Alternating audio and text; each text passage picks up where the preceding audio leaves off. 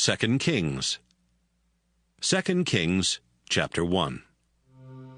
Soon after King Ahab of Israel died, the country of Moab rebelled against his son King Ahaziah.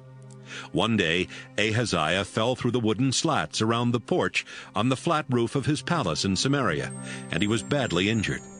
So he sent some messengers to the town of Ekron, with orders to ask the god Beelzebub if he would get well. About the same time, an angel from the Lord sent Elijah the prophet from Tishbe to say to the king's messengers, Ahaziah has rejected Israel's own God by sending you to ask Beelzebub about his injury. Tell him that because he has done this, he's on his deathbed. And Elijah did what he was told. When the messengers returned to Ahaziah, he asked, "Why are you back so soon?" "A man met us along the road with a message for you from the Lord." They answered. "The Lord wants to know why you sent us to ask Beelzebub about your injury, and why you don't believe there's a God in Israel. The man also told us that the Lord says you're going to die." What did the man look like? Ahaziah asked. "He was hairy and had a leather belt around his waist." They answered. It must be Elijah, replied Ahaziah. So at once he sent an army officer and 50 soldiers to meet Elijah. Elijah was sitting on top of a hill at the time. The officer went up to him and said, "Man of God, the king orders you to come down and talk with him." "If I am a man of God," Elijah answered, "God will send down fire on you and your 50 soldiers." Fire immediately came down from heaven and burned up the officer and his men. Ahaziah sent another officer and 50 more soldiers to Elijah. The officer said, "Man of God, the king orders you to come see him right now." "If I am a man of God," Elijah answered, "fire will destroy you and your 50 soldiers."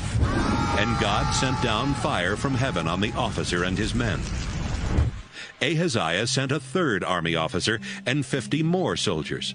This officer went up to Elijah. Then he got down on his knees and begged, "Man of God, please be kind to me and these 50 servants of yours. Let us live. Fire has already wiped out the other officers and their soldiers. Please don't let it happen to me."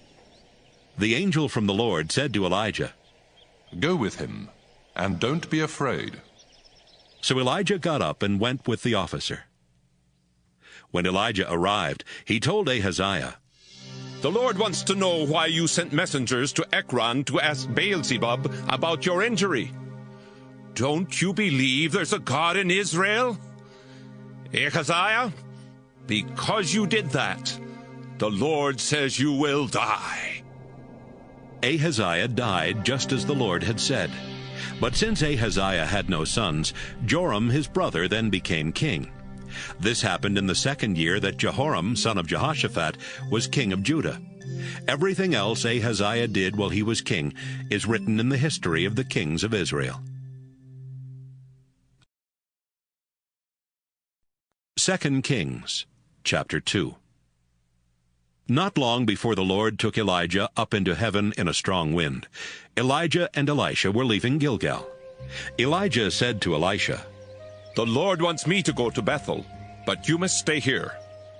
Elisha replied, "I swear by the living Lord and by your own life that I will stay with you no matter what." And he went with Elijah to Bethel.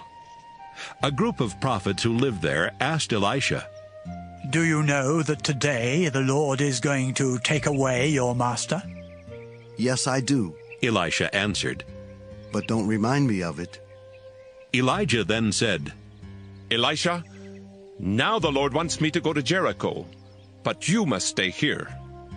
Elisha replied, "I swear by the living Lord and by your own life that I will stay with you no matter what." And he went with Elijah to Jericho. A group of prophets who lived there asked Elisha, "Do you know that today the Lord is going to take away your master?" "Yes, I do," Elisha answered. "But don't remind me of it." Elijah then said to Elisha, "Now the Lord wants me to go to the Jordan River, but you must stay here." Elisha replied, I swear by the living Lord and by your own life that I will never leave you." So the two of them walked on together. 50 prophets followed Elijah and Elisha from Jericho, then stood at a distance and watched as the two men walked toward the river. When they got there, Elijah took off his coat. Then he rolled it up and struck the water with it. At once a path opened up through the river, and the two of them walked across on dry ground. After they had reached the other side, Elijah said, "Elisha, the Lord will soon take me away. What can I do for you before that happens?" Elisha answered, "Please, give me twice as much of your power as you give the other prophets, so I can be the one who takes your place as their leader." "It won't be easy," Elijah answered. "It can happen only if you see me, as I'm being taken away." Elijah and Elisha were walking along and talking, when suddenly there appeared between them a flaming chariot pulled by fiery horses. Right away a strong wind took Elijah up into heaven. Elisha saw this and shouted, "Israel's cavalry and chariots have taken my master away." After Elijah had gone, Elisha tore his clothes in sorrow. Elijah's coat had fallen off, so Elisha picked it up and walked back to the Jordan River. He struck the water with the coat and wondered, "Will the Lord perform miracles for me as he did for Elijah?" As soon as Elisha did this, a dry path opened up through the water, and he walked across. When the prophets from Jericho saw what happened, they said to each other, "Elisha now has Elijah's power." They walked over to him, bowed down, and said, "There are 50 strong men here with us. Please let them go look for your master. Maybe the Spirit of the Lord carried him off to some mountain or valley." "No," Elisha replied. "They won't find him." They kept begging until he was embarrassed to say no. He finally agreed, and the prophet sent the men out. They looked 3 days for Elijah, but never found him. They returned to Jericho, and Elisha said, "I told you that you wouldn't find him." One day the people of Jericho said, "Elisha, you can see that our city is in a good spot, but the water from our spring is so bad that it even keeps our crops from growing." He replied, "Put some salt in a new bowl and bring it to me."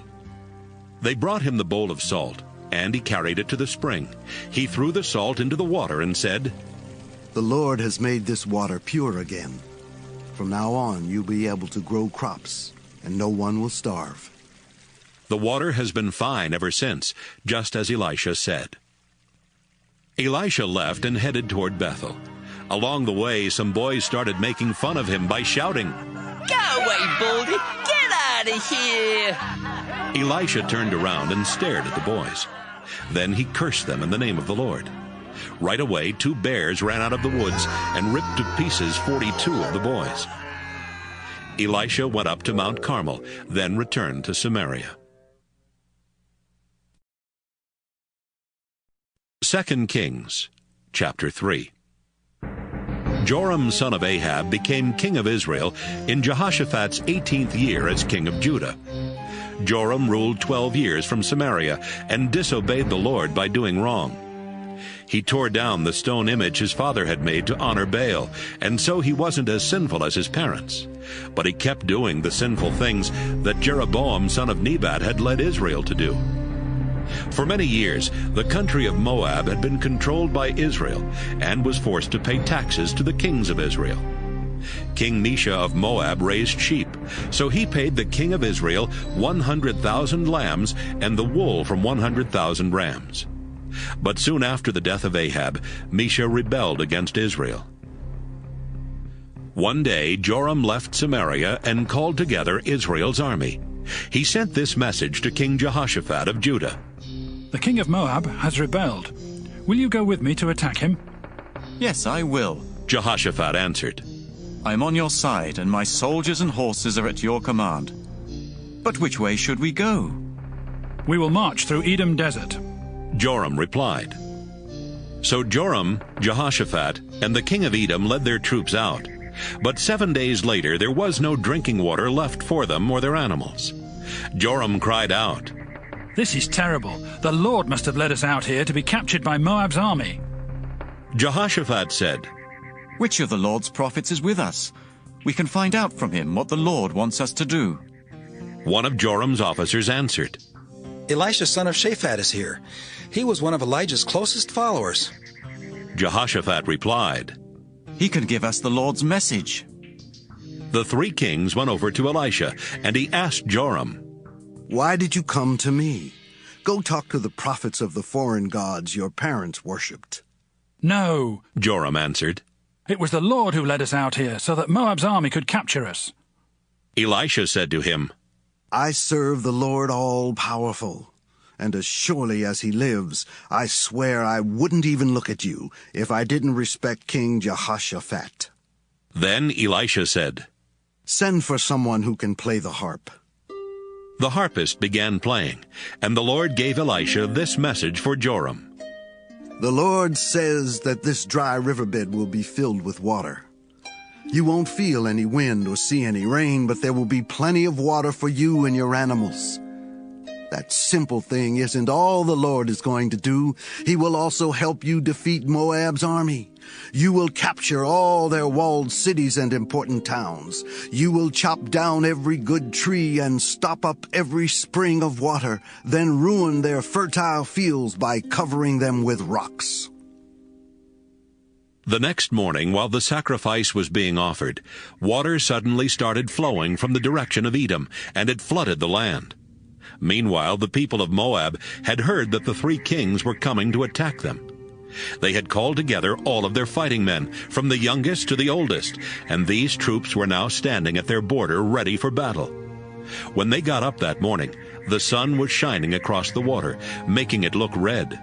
The Moabite troops took one look and shouted, "Look at that blood! The armies of those kings must have fought and killed each other.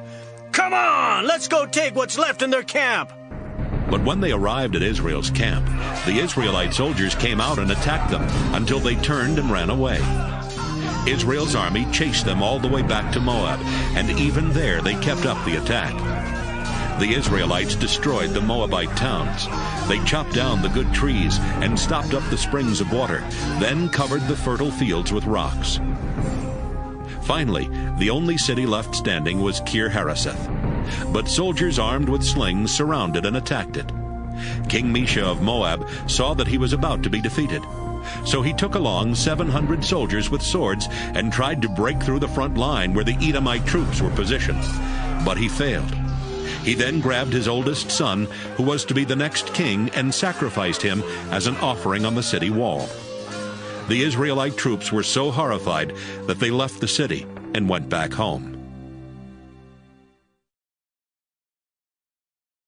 2 Kings, chapter 4.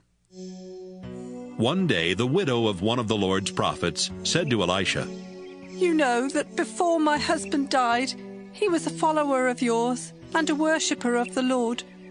But he owed a man some money, and now that man is on his way to take my 2 sons as his slaves."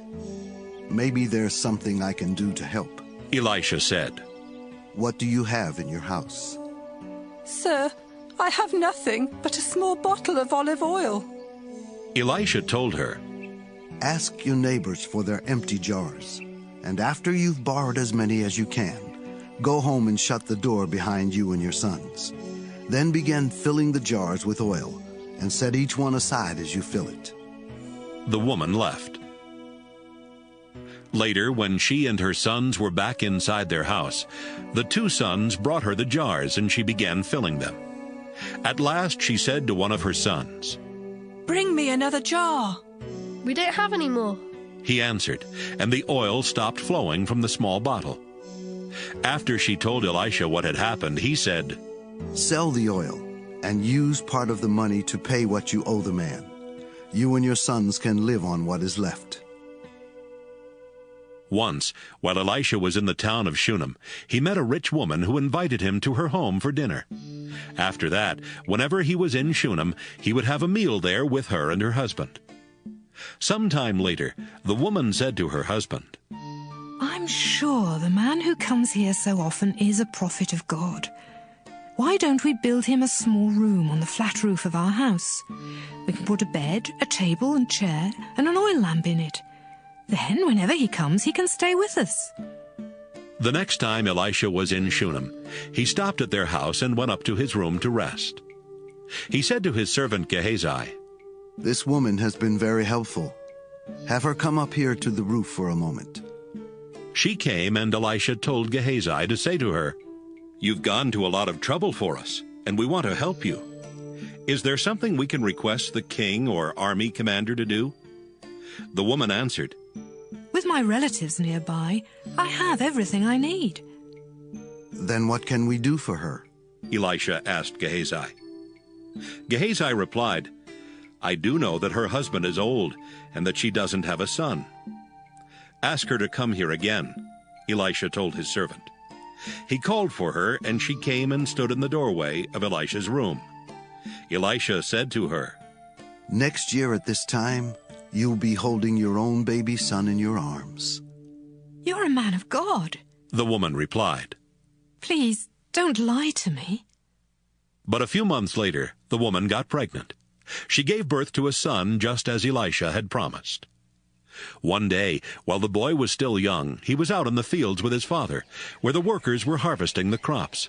Suddenly he shouted, "My head hurts! It hurts a lot!" Carry him back to his mother. The father said to his servant. The servant picked up the boy and carried him to his mother. The boy lay on her lap all morning, and by noon he was dead. She carried him upstairs to Elisha's room and laid him across the bed. Then she walked out and shut the door behind her. The woman called to her husband. I need to see the prophet. Let me use one of the donkeys. Send a servant along with me and let me leave now so I can get back quickly. Why do you need to see him today? Her husband asked. It's not the Sabbath or time for the new moon festival. That's all right, she answered. She saddled the donkey and said to her servant, Let's go, and don't slow down unless I tell you to. She left at once for Mount Carmel to talk with Elisha. When Elisha saw her coming, he said, Gehazi, look, it's the woman from Shunem. Run and meet her, and ask her if everything is all right with her and her family. Everything is fine, she answered Gehazi. But as soon as she got to the top of the mountain, she went over and grabbed Elisha by the feet. Gehazi started toward her to push her away when Elisha said, Leave her alone. Don't you see how sad she is? But the Lord hasn't told me why. The woman said, Sir, I begged you not to get my hopes up, and I didn't even ask you for a son. Gehazi, get ready and go to her house, Elisha said. Take along my walking stick, and when you get there, lay it on the boy's face. Don't stop to talk to anyone, even if they try to talk to you. But the boy's mother said to Elisha, I swear by the living Lord and by your own life that I won't leave without you. So Elisha got up and went with them. Gehazi ran on ahead and laid Elisha's walking stick on the boy's face, but the boy didn't move or make a sound. Gehazi ran back to Elisha and said, The boy didn't wake up. Elisha arrived at the woman's house and went straight to his room, where he saw the boy's body on his bed. He walked in, shut the door, and prayed to the Lord. Then he got on the bed and stretched out over the dead body, with his mouth on the boy's mouth, his eyes on his eyes, and his hand on his hands. As he lay there, the boy's body became warm. Elisha got up and walked back and forth in the room. Then he went back and leaned over the boy's body. The boy sneezed 7 times and opened his eyes. Elisha called out to Gehazi, Have the boy's mother come here. Gehazi did, and when she was at the door, Elisha said, You can take your son. She came in and bowed down at Elisha's feet. Then she picked up her son and left. Later, Elisha went back to Gilgal, where there was almost nothing to eat, because the crops had failed. One day, while the prophets who lived there were meeting with Elisha, he said to his servant, Fix a big pot of stew for these prophets. One of them went out into the woods to gather some herbs. He found a wild vine and picked as much of its fruit as he could carry, but he didn't know that the fruit was very sour. When he got back, he cut up the fruit and put it in the stew. The stew was served, and when the prophet started eating it, they shouted, "Elisha, this stew tastes terrible. We can't eat it." "Bring me some flour," Elisha said. He sprinkled the flour in the stew and said, "Now serve it to them." And the stew tasted fine. A man from the town of Baal-Shalisha brought Elisha some freshly cut grain and 20 loaves of bread made from the first barley that was harvested. Elisha said, "Give it to the people so they can eat." "There's not enough here for 100 people," his servant said. "Just give it to them," Elisha replied. "The Lord has promised there will be more than enough." So the servant served the bread and grain to the people. They ate and still had some left over, just as the Lord had promised. 2 Kings, chapter 5. Naaman was the commander of the Syrian army. The Lord had helped him and his troops defeat their enemies, so the king of Syria respected Naaman very much. Naaman was a brave soldier, but he had leprosy. One day, while the Syrian troops were raiding Israel, they captured a girl, and she became a servant of Naaman's wife. Sometime later, the girl said, "If your husband Naaman would go to the prophet in Samaria, he would be cured of his leprosy." When Naaman told the king what the girl had said, the king replied, "Go ahead. I will give you a letter to take to the king of Israel." Naaman left and took along 750 pounds of silver, 150 pounds of gold, and 10 new outfits. He also carried the letter to the king of Israel. It said, "I am sending my servant Naaman to you. Would you cure him of his leprosy?" When the king of Israel read the letter, he tore his clothes in fear and shouted, "That Syrian king believes I can cure this man of leprosy. Does he think I'm God with power over life and death? He must be trying to pick a fight with me." As soon as Elisha the prophet heard what had happened, he sent the Israelite king this message, "Why are you so afraid? Send the man to me, so that he will know there is a prophet in Israel." Naaman left with his horses and chariots and stopped at the door of Elisha's house. Elisha sent someone outside to say to him, "Go wash 7 times in the Jordan River. Then you'll be completely cured." But Naaman stormed off, grumbling, "Why couldn't he come out and talk to me? I thought for sure he would stand in front of me and pray to the Lord his God, then wave his hand over my skin and cure me. What about the Abana River or the Pharpar River? Those rivers in Damascus are just as good as any river in Israel. I could have washed in them and been cured."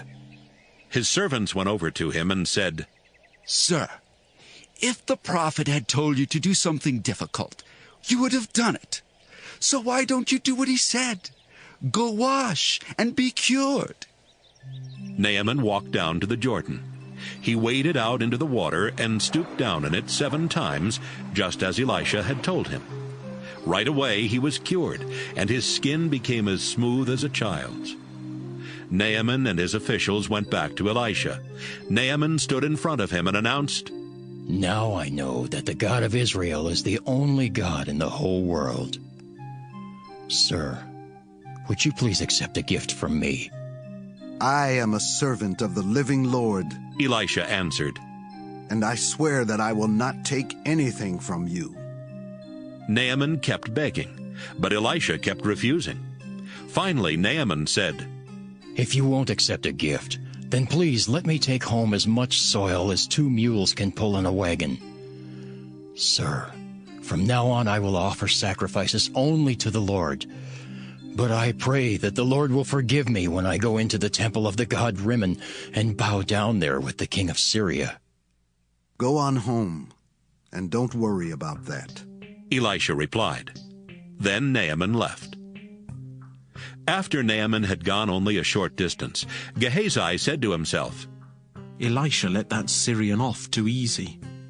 He should have taken Naaman's gift. I swear by the living Lord that I will talk to Naaman myself and get something from him." So he hurried after Naaman.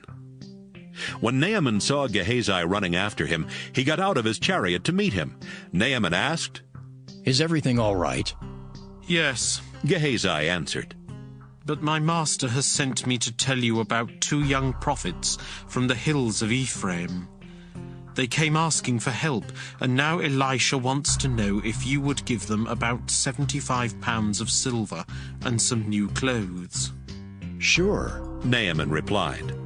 "But why don't you take twice that amount of silver?" He convinced Gehazi to take it all, then put the silver in 2 bags. He handed the bags and the clothes to his 2 servants, and they carried them for Gehazi. When they reached the hill where Gehazi lived, he took the bags from the servants and placed them in his house, then sent the men away. After they had gone, Gehazi went in and stood in front of Elisha, who asked, "Gehazi, where have you been?" "Nowhere, sir," Gehazi answered. Elisha asked, "Don't you know that my spirit was there when Naaman got out of his chariot to talk with you? Gehazi, you have no right to accept money or clothes, olive orchards or vineyards, sheep or cattle or servants. Because of what you've done, Naaman's leprosy will now be on you and your descendants forever." Suddenly Gehazi's skin became white with leprosy, and he left. 2 Kings, chapter 6. One day the prophets said to Elisha, "The place where we meet with you is too small. Why don't we build a new meeting place near the Jordan River? Each of us could get some wood, then we could build it." "That's a good idea," Elisha replied. "Get started." "Aren't you going with us?" one of the prophets asked. "Yes, I'll go," Elisha answered, and he left with them. They went to the Jordan River and began chopping down trees. While one of the prophets was working, his axe head fell off and dropped into the water. "Oh!" he shouted. "Sir, I borrowed this axe." "Where did it fall in?" Elisha asked. The prophet pointed to the place, and Elisha cut a stick and threw it into the water at that spot. The axe head floated to the top of the water. "Now get it," Elisha told him, and the prophet reached in and grabbed it. Time after time, when the king of Syria was at war against the Israelites, he met with his officers and announced, "I've decided where we will set up camp." Each time, Elisha would send this warning to the king of Israel. "Don't go near there. That's where the Syrian troops have set up camp." So the king would warn the Israelite troops in that place to be on guard. The king of Syria was furious when he found out what was happening. He called in his officers and asked, "Which one of you has been telling the king of Israel our plans?" "None of us, your majesty," one of them answered. "It's an Israelite named Elisha. He's a prophet, so he can tell his king everything, even what you say in your own room." "Find out where he is," the king ordered. "I'll send soldiers to bring him here." They learned that Elisha was in the town of Dothan and reported it to the king. He ordered his best troops to go there with horses and chariots. They marched out during the night and surrounded the town. When Elisha's servant got up the next morning, he saw that Syrian troops had the town surrounded. "Sir, what are we going to do?" he asked. "Don't be afraid," Elisha answered. "There are more troops on our side than on theirs." Then he prayed, "Lord, please help him to see." And the Lord let the servant see that the hill was covered with fiery horses and flaming chariots all around Elisha. As the Syrian army came closer, Elisha prayed, "Lord, make these soldiers blind." And the Lord blinded them with a bright light. Elisha told the enemy troops, "You've taken the wrong road and are in the wrong town. Follow me. I'll lead you to the man you're looking for." Elisha led them straight to the capital city of Samaria. When all the soldiers were inside the city, Elisha prayed, "Lord, now let them see again." The Lord let them see that they were standing in the middle of Samaria. The king of Israel saw them and asked Elisha, "Should I kill them, sir?" "No," Elisha answered. "You didn't capture these troops in battle, so you have no right to kill them. Instead, give them something to eat and drink. and let them return to their leader. The king ordered a huge meal to be prepared for Syria's army, and when they finished eating, he let them go. For a while, the Syrian troops stopped invading Israel's territory. Sometime later, King Ben-Hadad of Syria called his entire army together. Then they marched to Samaria and attacked. They kept up the attack until there was nothing to eat in the city. In fact, a donkey's head cost about 2 pounds of silver, and a small bowl of pigeon droppings cost about 2 ounces of silver. One day, as the king of Israel was walking along the top of the city wall, a woman shouted to him, "Please, Your Majesty, help me."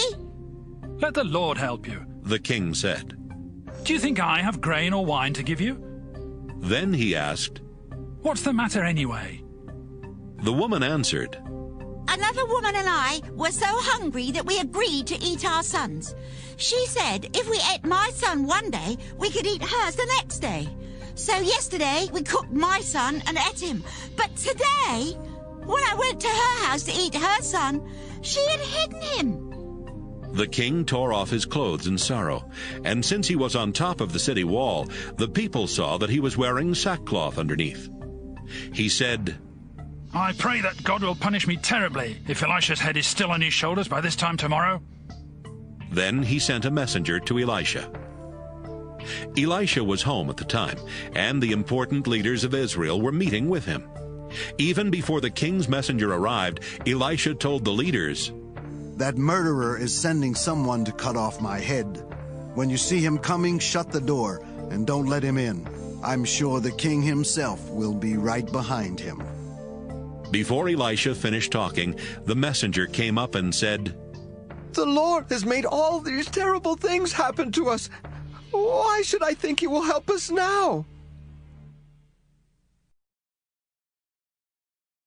2 Kings, chapter 7. Elisha answered, "I have a message for you. The Lord promises that tomorrow here in Samaria you will be able to buy a large sack of flour or 2 large sacks of barley for almost nothing." The chief officer there with the king replied, "I don't believe it. Even if the Lord sent a rainstorm, it couldn't produce that much grain by tomorrow." "You will see it happen, but you won't eat any of the food." Elisha warned him. About the same time, 4 men with leprosy were just outside the gate of Samaria. They said to each other, "Why should we sit here waiting to die? There's nothing to eat in the city, so we would starve if we went inside." "But if we stay out here, we will die for sure. Let's sneak over to the Syrian army camp and surrender. They might kill us, but they might not." That evening, the 4 men got up and left for the Syrian camp. As they walked toward the camp, the Lord caused the Syrian troops to hear what sounded like the roar of a huge cavalry. The soldiers said to each other, "Listen, the king of Israel must have hired Hittite and Egyptian troops to attack us. Let's get out of here." So they ran out of their camp that night, leaving their tents and horses and donkeys. When the 4 men with leprosy reached the edge of the Syrian camp, no one was there. They walked into one of the tents, where they ate and drank, before carrying off clothes as well as silver and gold. They hid all this, then walked into another tent. They took what they wanted and hid it too. They said to each other, "This isn't right. Today is a day to celebrate, and we haven't told anyone else what has happened. If we wait until morning, we'll be punished. Let's go to the king's palace right now and tell the good news." They went back to Samaria and shouted up to the guards at the gate, "We've just come from the Syrian army camp, and all the soldiers are gone. The tents are empty, and the horses and donkeys are still tied up. We didn't see or hear anybody." The guards reported the news to the king's palace. The king got out of bed and said to his officers, "I know what those Syrians are doing. They know we're starving, so they're hiding in the fields, hoping we will go out to look for food. When we do, they can capture us and take over our city." One of his officers replied, "We have a few horses left. Why don't we let some men take 5 of them and go down to the Syrian camp and see what's happening?" We're going to die anyway, like those who have already died. They found 2 chariots, and the king commanded the men to find out what had happened to the Syrian troops. The men rode as far as the Jordan River. All along the way, they saw clothes and equipment that the Syrians had thrown away as they escaped. Then they went back to the king and told him what they had seen. At once, the people went to the Syrian camp and carried off what was left. They took so much that a large sack of flour and 2 large sacks of barley sold for almost nothing, just as the Lord had promised. The king of Israel had put his chief officer in charge of the gate, but he died when the people trampled him as they rushed out of the city. Earlier, when the king was at Elisha's house, Elisha had told him that flour or barley would sell for almost nothing. But the officer refused to believe that even the Lord could do that. So Elisha warned him that he would see it happen, but would not eat any of the food. And that's exactly what happened. The officer was trampled to death. 2 Kings, chapter 8. Elisha told the woman whose son he had brought back to life, "The Lord has warned that there will be no food here for 7 years. Take your family and go live somewhere else for a while." The woman did exactly what Elisha had said and went to live in Philistine territory. She and her family lived there 7 years. Then she returned to Israel and immediately begged the king to give back her house and property. Meanwhile, the king was asking Gehazi, the servant of Elisha, about the amazing things Elisha had been doing. While Gehazi was telling him that Elisha had brought a dead boy back to life, the woman and her son arrived. "Here's the boy, your majesty," Gehazi said. "And this is his mother." The king asked the woman to tell her story, and she told him everything that had happened. He then said to one of his officials, "I want you to make sure that this woman gets back everything that belonged to her, including the money her crops have made since the day she left Israel." Sometime later, Elisha went to the capital city of Damascus to visit King Ben-Hadad of Syria, who was sick. And when Ben-Hadad was told he was there, he said to Hazael, "Go meet with Elisha, the man of God, and have him ask the Lord if I will get well, and take along a gift for him." Hazael left with 40 camel loads of the best things made in Damascus as a gift for Elisha. He found the prophet and said, "Your servant King Ben-Hadad wants to know if he will get well." "Tell him he will," Elisha said to Hazael. "But the Lord has already told me that Ben-Hadad will definitely die." Elisha stared at him until Hazael was embarrassed. Then Elisha began crying. "Sir, why are you crying?" Hazael asked. Elisha answered, "Because I know the terrible things you will do to the people of Israel. You will burn down their walled cities and slaughter their young men. You will even crush the heads of their babies and rip open their pregnant women." "How could I ever do anything like that?" Hazael replied. "I'm only a servant and don't have that kind of power." "Hazael, the Lord has told me that you will be the next king of Syria." Hazael went back to Ben-Hadad and told him, "Elisha said that you will get well." But the very next day, Hazael got a thick blanket. He soaked it in water and held it over Ben-Hadad's face until he died. Hazael then became king. Jehoram, son of Jehoshaphat, became king of Judah in Joram's 5th year as king of Israel, while Jehoshaphat was still king of Judah. Jehoram was 32 years old when he became king, and he ruled 8 years from Jerusalem. Jehoram disobeyed the Lord by doing wrong. He married Ahab's daughter and was as sinful as Ahab's family and the kings of Israel. But the Lord refused to destroy Judah because he had promised his servant David that someone from his family would always rule in Judah. While Jehoram was king, the people of Edom rebelled and chose their own king. So Jehoram and his cavalry marched to Zair, where the Edomite army surrounded him and his commanders. During the night, he attacked the Edomites, but he was defeated, and his troops escaped to their homes. Judah was never able to regain control of Edom. Even the town of Libnah rebelled at that time. Everything else Jehoram did while he was king is written in the history of the kings of Judah. Jehoram died and was buried beside his ancestors in Jerusalem. His son Ahaziah then became king. Ahaziah, son of Jehoram, became king of Judah in the 12th year of Joram's rule in Israel. Ahaziah was 22 years old when he became king, and he ruled from Jerusalem for only 1 year.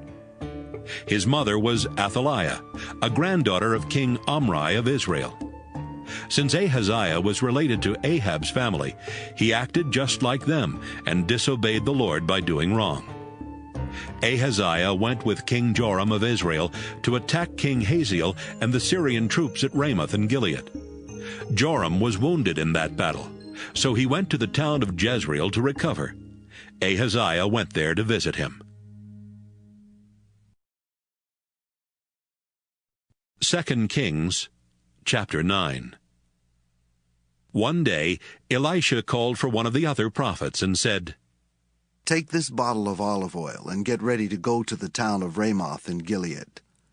When you get there, find Jehu, son of Jehoshaphat and grandson of Nimshi. Take him to a place where the two of you can be alone. Then pour olive oil on his head to show that he is the new king.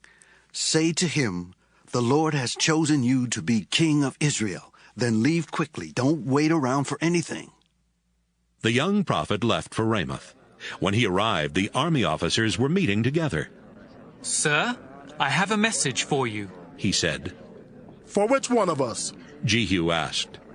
"You, sir," the prophet answered. So Jehu got up and went inside. The prophet poured olive oil on Jehu's head and told him, "The Lord God of Israel has this message for you. I am the Lord, and I have chosen you to be king of my people Israel. I want you to wipe out the family of Ahab, so Jezebel will be punished for killing the prophets and my other servants. Every man and boy in Ahab's family must die, whether slave or free. His whole family must be destroyed, just like the families of Jeroboam, son of Nebat, and Baasha, son of Ahijah. As for Jezebel, her body will be eaten by dogs in the town of Jezreel.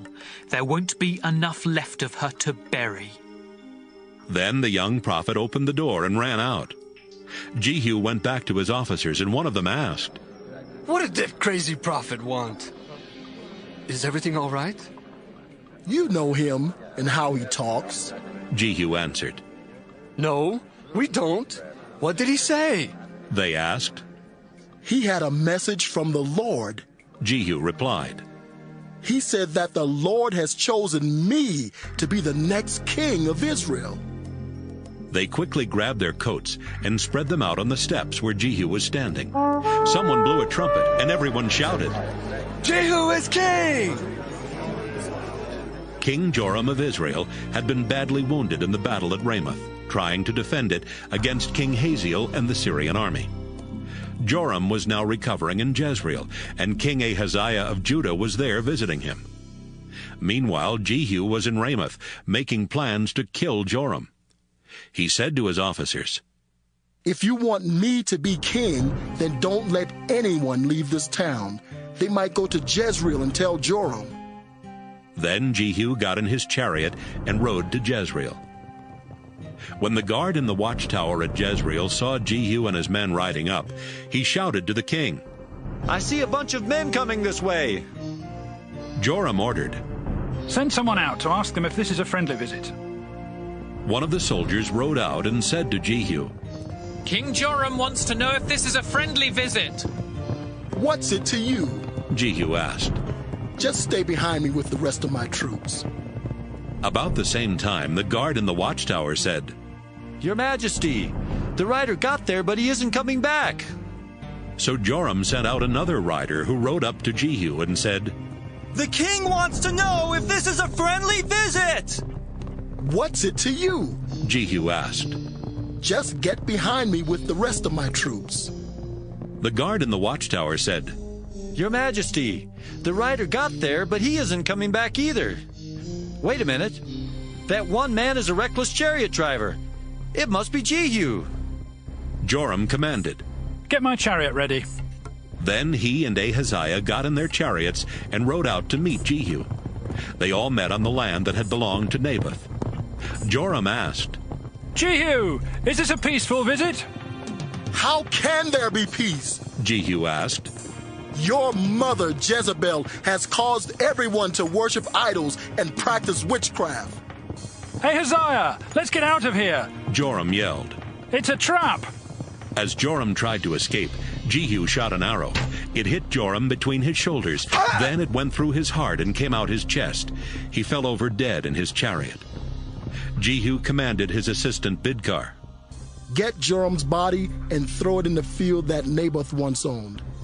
Do you remember when you and I used to ride side by side behind Joram's father Ahab? It was then that the Lord swore to Ahab that he would be punished in the same field where he had killed Naboth and his sons. So throw Joram's body there, just as the Lord said. Ahaziah saw all of this happen and tried to escape to the town of Beth-Hagan, but Jehu caught up with him and shouted, Kill him too! So his troops shot Ahaziah with an arrow while he was on the road to Gur near Ibleam. He went as far as Megiddo, where he died. Ahaziah's officers put his body in a chariot and took it back to Jerusalem, where they buried him beside his ancestors. Ahaziah had become king of Judah in the 11th year of the rule of Ahab's son Joram. Jehu headed toward Jezreel, and when Jezebel heard he was coming, she put on eyeshadow and brushed her hair. Then she stood at the window, waiting for him to arrive.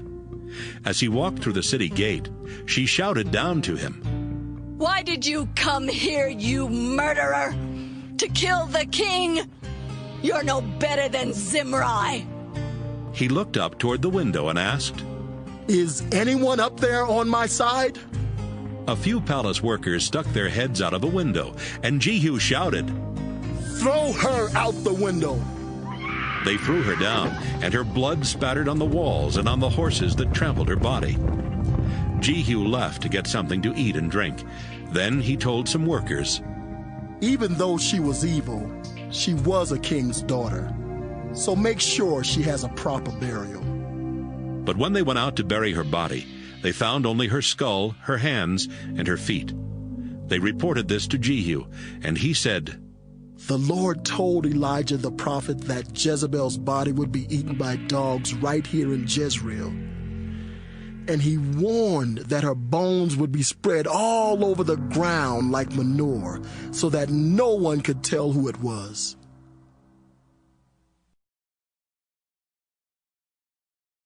Second Kings, chapter 10.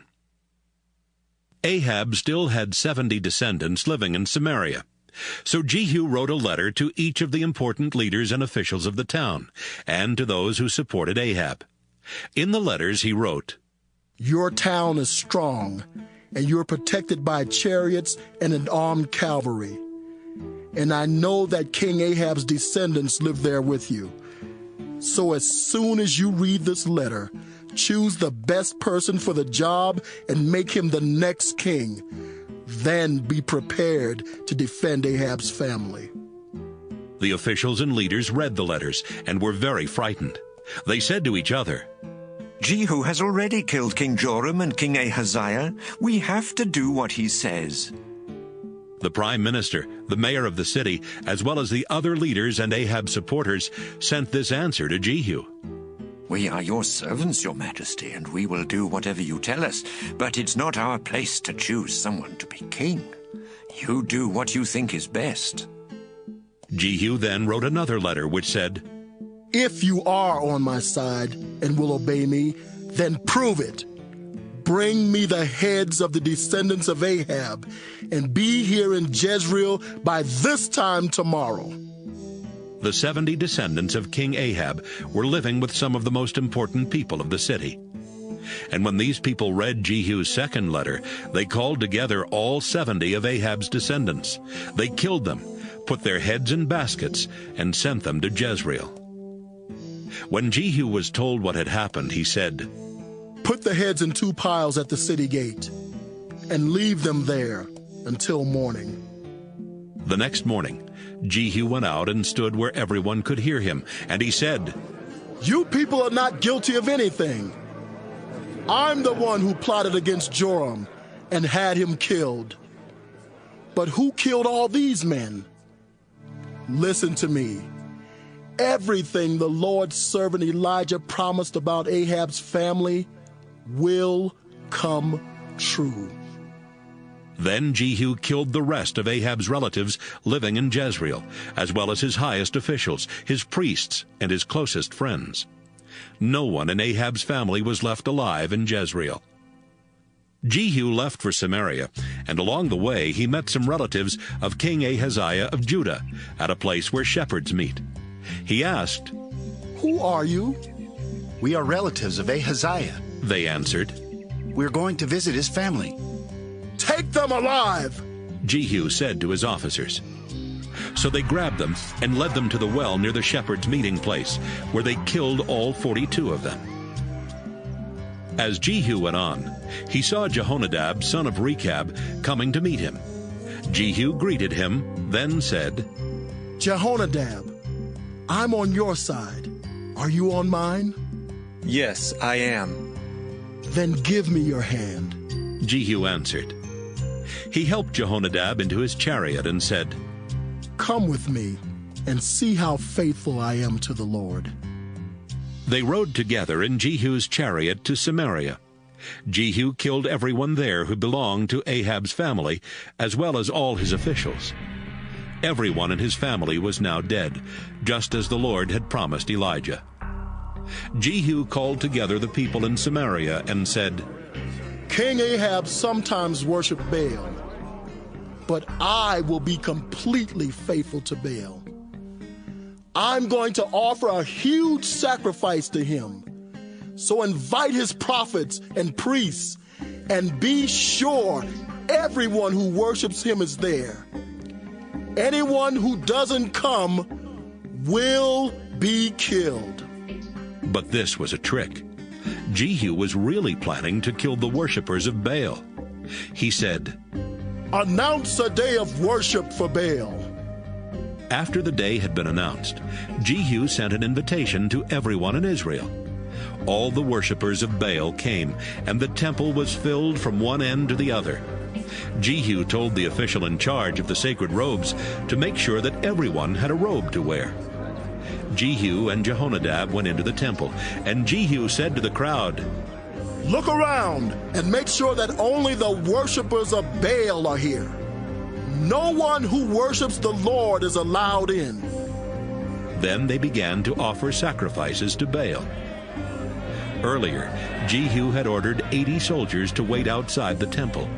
He had warned them, "I will get all these worshippers here, and if any of you let even one of them escape, you will be killed instead."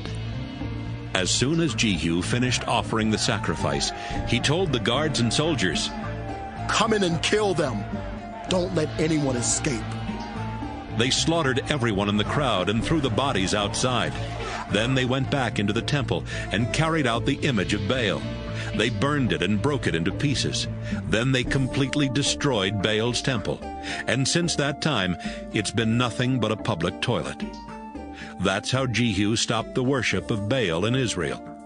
But he did not stop the worship of the gold statues of calves at Dan and Bethel that Jeroboam had made for the people to worship. Later the Lord said, "Jehu, you have done right by destroying Ahab's entire family, just as I had planned. So I will make sure that the next 4 kings of Israel will come from your own family." But Jehu did not completely obey the commands of the Lord God of Israel. Instead, he kept doing the sinful things that Jeroboam had caused the Israelites to do. In those days, the Lord began to reduce the size of Israel's territory. King Hazael of Syria defeated the Israelites and took control of the regions of Gilead and Bashan, east of the Jordan River, and north of the town of Aroer, near the Arnon River. This was the land where the tribes of Gad, Reuben, and Manasseh had once lived. Everything else Jehu did while he was king, including his brave deeds, is written in the history of the kings of Israel. Jehu died and was buried in Samaria, and his son Jehoahaz became king. Jehu had ruled Israel 28 years from Samaria. 2 Kings, chapter 11. As soon as Athaliah heard that her son King Ahaziah was dead, she decided to kill any relative who could possibly become king. She would have done that, but Jehosheba rescued Joash, son of Ahaziah, just as he was about to be murdered. Jehosheba, who was Jehoram's daughter and Ahaziah's half-sister, hid her nephew Joash and his personal servant in a bedroom in the Lord's temple, where he was safe from Athaliah. Joash hid in the temple with Jehosheba for 6 years, while Athaliah ruled as queen of Judah. Joash, son of Ahaziah, had hidden in the Lord's temple 6 years. Then in the 7th year, Jehoiada the priest sent for the commanders of the king's special bodyguards and the commanders of the palace guards. They met him at the temple, and he asked them to make a promise in the name of the Lord. Then he brought out Joash and said to them, "Here's what I want you to do. 3 of your guard units will be on duty on the Sabbath. I want 1 unit to guard the palace. Another unit will guard Surgate, and the 3rd unit will guard the palace gate and relieve the palace guards. The other 2 guard units are supposed to be off duty on the Sabbath, but I want both of them to stay here at the temple and protect King Joash. Make sure they follow him wherever he goes, and have them keep their swords ready to kill anyone who tries to get near him." The commanders followed Jehoiada's orders. Each one called together his guards, those coming on duty and those going off duty. Jehoiada brought out the swords and shields that had belonged to King David and gave them to the commanders. Then they gave the weapons to their guards, who took their positions around the temple and the altar to protect Joash on every side. Jehoiada brought Joash outside, where he placed the crown on his head and gave him a copy of instructions for ruling the nation. Olive oil was poured on his head to show that he was now king, while the crowd clapped and shouted, "Long live the king!" Queen Athaliah heard the crowd and went to the temple. There she saw Joash standing by one of the columns, which was the usual place for the king. The singers and the trumpet players were standing next to him, and the people were celebrating and blowing trumpets. Athaliah tore her clothes in anger and shouted, "You betrayed me! You traitors!" Right away, Jehoiada said to the army commanders, "Kill her, but don't do it anywhere near the Lord's temple. Take her out in front of the troops and kill anyone who is with her." So the commanders dragged her to the gate where horses are led into the palace, and they killed her there. Jehoiada the priest asked King Joash and the people to promise that they would be faithful to each other and to the Lord. Then the crowd went to the temple built to honor Baal and tore it down. They smashed the altars and idols and killed Mattan, the priest of Baal, right in front of the altars. After Jehoiada had placed guards around the Lord's temple, he called together all the commanders, the king's special bodyguards, the palace guards, and the people. They led Joash from the temple through the guards' gate and into the palace. He took his place on the throne and became king of Judah. Everyone celebrated because Athaliah had been killed and Jerusalem was peaceful again. Joash was only 7 years old when this happened. 2 Kings, chapter 12. Joash became king of Judah in Jehu's 7th year as king of Israel, and he ruled 40 years from Jerusalem. His mother Zibiah was from the town of Beersheba. Jehoiada the priest taught Joash what was right, and so for the rest of his life Joash obeyed the Lord. But even Joash did not destroy the local shrines, and they were still used as places for offering sacrifices. One day, Joash said to the priests, "Collect all the money that has been given to the Lord's temple, whether from taxes or gifts, and use it to repair the temple. You priests can contribute your own money too." But the priests never started repairing the temple. So in the 23rd year of his rule, Joash called for Jehoiada and the other priests and said, "Why aren't you using the money to repair the temple? Don't take any more money for yourselves. It is only to be used to pay for the repairs." The priests agreed that they would not collect any more money or be in charge of the temple repairs. Jehoiada found a wooden box. He cut a hole in the top of it and set it on the right side of the altar where people went into the temple. Whenever someone gave money to the temple, the priests guarding the entrance would put it into this box. When the box was full of money, the king's secretary and the chief priest would count the money and put it in bags. Then they would give it to the men supervising the repairs to the temple. Some of the money was used to pay the builders, the woodworkers, the stonecutters, and the men who built the walls. And some was used to buy wood and stone, and to pay any other costs for repairing the temple. While the repairs were being made, the money that was given to the temple was not used to make silver bowls, lamp snuffers, small sprinkling bowls, trumpets, or anything gold or silver for the temple. It went only to pay for repairs. The men in charge were honest, so no one had to keep track of the money. The fines that had to be paid, along with the sacrifices to make things right and the sacrifices for sin, did not go to the temple. This money belonged only to the priests. About the same time, King Hazael of Syria attacked the town of Gath and captured it. Next, he decided to attack Jerusalem. So Joash collected everything he and his ancestors, Jehoshaphat, Jehoram, and Ahaziah, had dedicated to the Lord, as well as the gold in the storage rooms in the temple and palace. He sent it all to Hazael as a gift, and when Hazael received it, he ordered his troops to leave Jerusalem. Everything else Joash did while he was king is written in the history of the kings of Judah. At the end of his rule, some of his officers rebelled against him. Jozabad, son of Shimeath, and Jehozabad, son of Shomer, murdered him in a building where the land was filled in on the east side of Jerusalem, near the road to Silla. Joash was buried beside his ancestors in Jerusalem, and his son Amaziah became king. 2 Kings, chapter 13. Jehoahaz, son of Jehu, became king of Israel in the 23rd year of Joash's rule in Judah. Jehoahaz ruled 17 years from Samaria and disobeyed the Lord by doing wrong.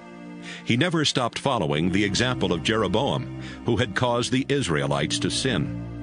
The Lord was angry at the Israelites, so he let King Hazael of Syria and his son Ben-Hadad rule over them for a long time.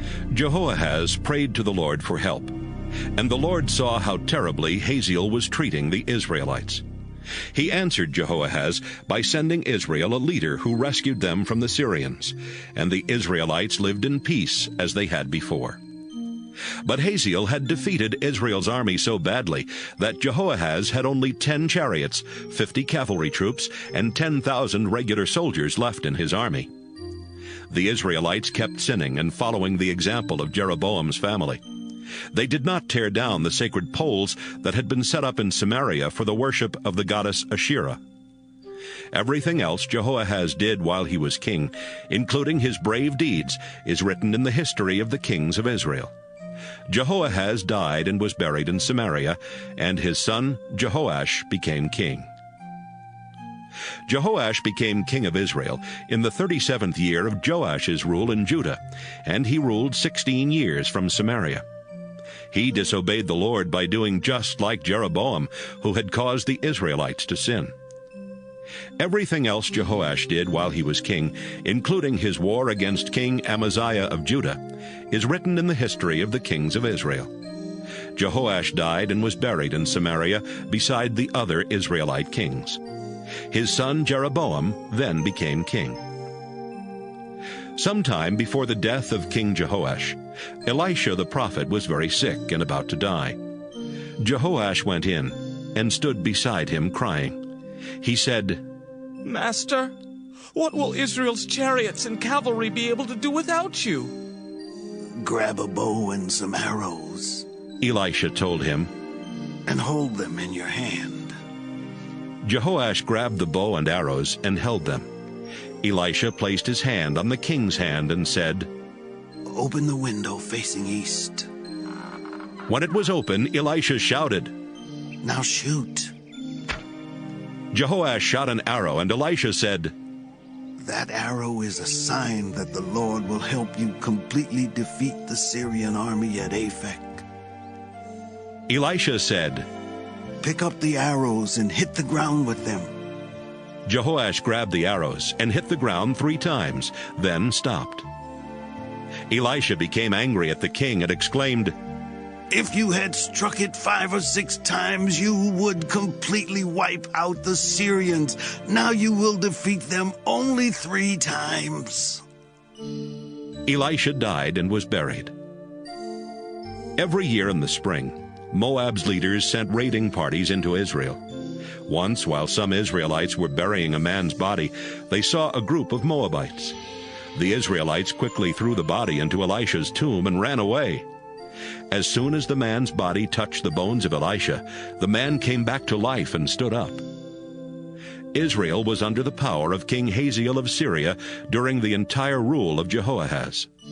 But the Lord was kind to the Israelites and showed them mercy because of his solemn agreement with their ancestors, Abraham, Isaac, and Jacob. In fact, he has never turned his back on them or let them be completely destroyed. Hazael died, and his son Ben-Hadad then became king of Syria. King Jehoash of Israel attacked and defeated the Syrian army 3 times. He took back from Ben-Hadad all the towns Hazael had captured in battle from his father Jehoahaz. 2 Kings, chapter 14.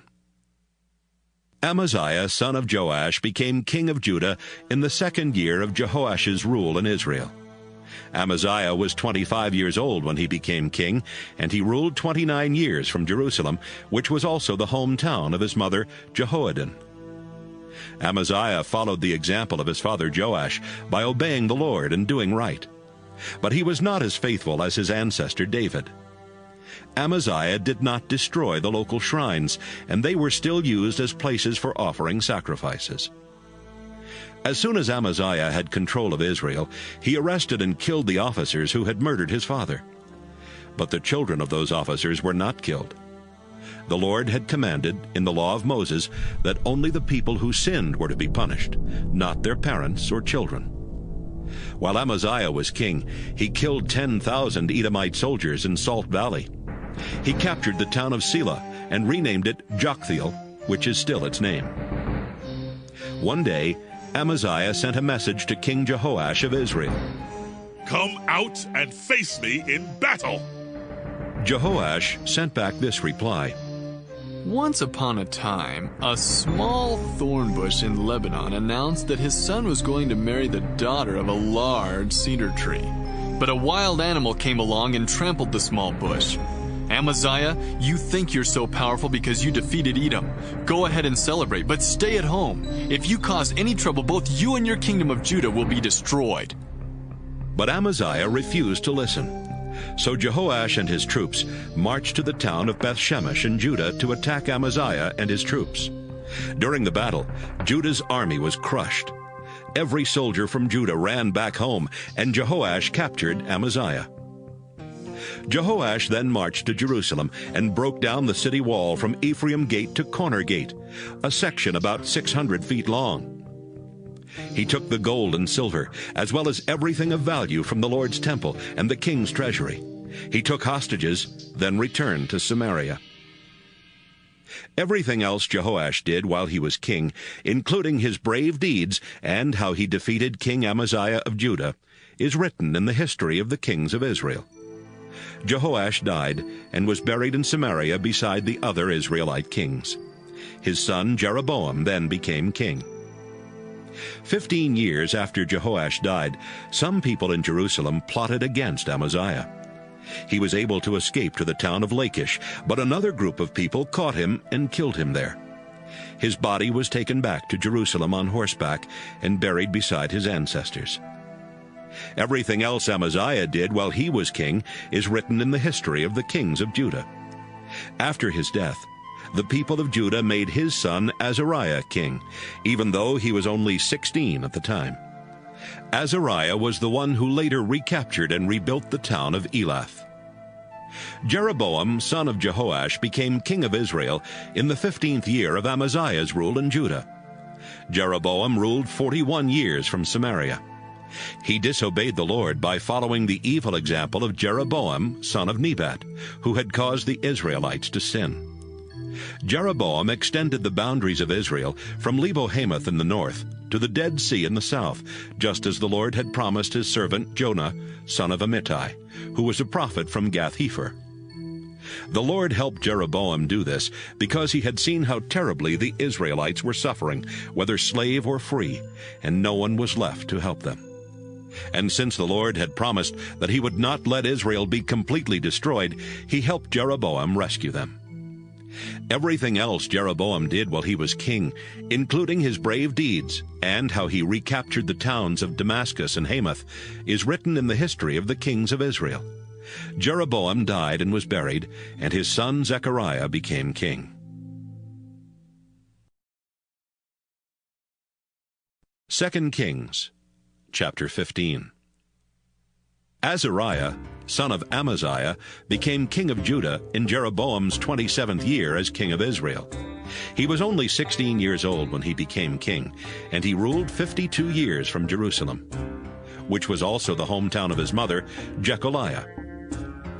Azariah obeyed the Lord by doing right, as his father Amaziah had done. But Azariah did not destroy the local shrines, and they were still used as places for offering sacrifices. The Lord punished Azariah with leprosy for the rest of his life. He wasn't allowed to live in the royal palace, so his son Jotham lived there and ruled in his place. Everything else Azariah did while he was king is written in the history of the kings of Judah. Azariah died and was buried beside his ancestors in Jerusalem. His son Jotham then became king. Zechariah, son of Jeroboam, became king of Israel in the 38th year of Azariah's rule in Judah, but he ruled only 6 months from Samaria. Like his ancestors, Zechariah disobeyed the Lord by following the evil ways of Jeroboam, son of Nebat, who had caused the Israelites to sin. Shallum, son of Jabesh, plotted against Zechariah and killed him in public. Shallum then became king. So the Lord had kept his promise to Jehu that the next 4 kings of Israel would come from his family. Everything else Zechariah did while he was king is written in the history of the kings of Israel. Shallum became king of Israel in the 39th year of Azariah's rule in Judah. But only 1 month after Shallum became king, Menahem, son of Gadai, came to Samaria from Tirzah and killed him. Menahem then became king. The town of Tiphsah would not surrender to him, so he destroyed it and all the surrounding towns as far as Tirzah. He killed everyone living in Tiphsah, and with his sword he even ripped open pregnant women. Everything else Shallum did while he was king, including his plot against Zechariah, is written in the history of the kings of Israel. Menahem became king of Israel in Azariah's 39th year as king of Judah, and he ruled Israel 10 years from Samaria. He constantly disobeyed the Lord by following the example of Jeroboam, son of Nebat, who had caused the Israelites to sin. During Menahem's rule, King Tiglath-Pileser of Assyria invaded Israel. He agreed to help Menahem keep control of his kingdom if Menahem would pay him over 30 tons of silver. So Menahem ordered every rich person in Israel to give him at least 1 pound of silver, and he gave it all to Tiglath-Pileser, who stopped his attack and left Israel. Everything else Menahem did while he was king is written in the history of the kings of Israel. Menahem died, and his son Pekahiah became king. Pekahiah became king of Israel in the 50th year of Azariah's rule in Judah, and he ruled 2 years from Samaria. He disobeyed the Lord and caused the Israelites to sin, just as Jeroboam, son of Nebat, had done. Pekah, son of Remaliah, was Pekahiah's chief officer, but he made plans to kill the king. So he and 50 men from Gilead broke into the strongest part of the palace in Samaria and murdered Pekahiah, together with Argob and Ariah. Pekah then became king. Everything else Pekahiah did while he was king is written in the history of the kings of Israel.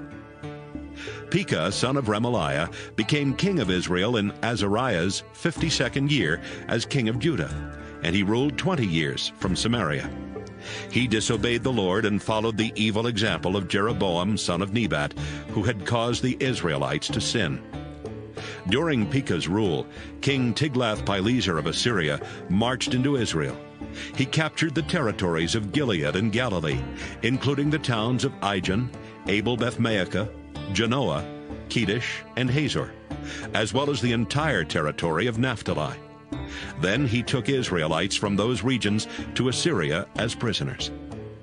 In the 20th year of Jotham's rule in Judah, Hoshea son of Elah plotted against Pekah and murdered him. Hoshea then became king of Israel. Everything else Pekah did while he was king is written in the history of the kings of Israel. Jotham son of Azariah became king of Judah in the 2nd year of Pekah's rule in Israel.